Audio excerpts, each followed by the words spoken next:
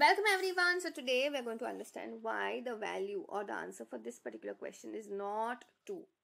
The first thing, please understand, if you are following BODMAS or PEMDAS, whatever your teachers have taught you all, you need to always remember that first you need to sort out the brackets.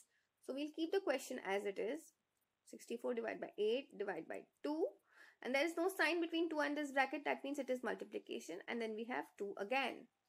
Now please understand that here in this case, first very important thing is what division and multiplication, both of them are equal in priority.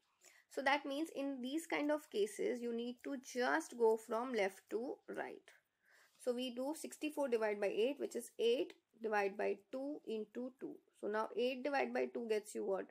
4 into 2, that gets you 8. So I hope you've understood how to solve these kind of questions. So now you might be wondering that when the answer for this one will be 2. That will only happen if they had given us the question in this form. Okay, the entire question would remain the same, but if they had provided another bracket, so that means this operation has to be done first. So we'll do 64 divide by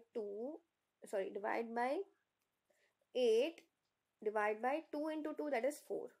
So we have 64 divided by 8, that gets you 8 divided by 4. At that time the answer comes out to be 2.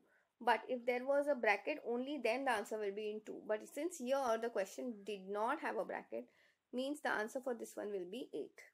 That's it for today. I will see you in the next video.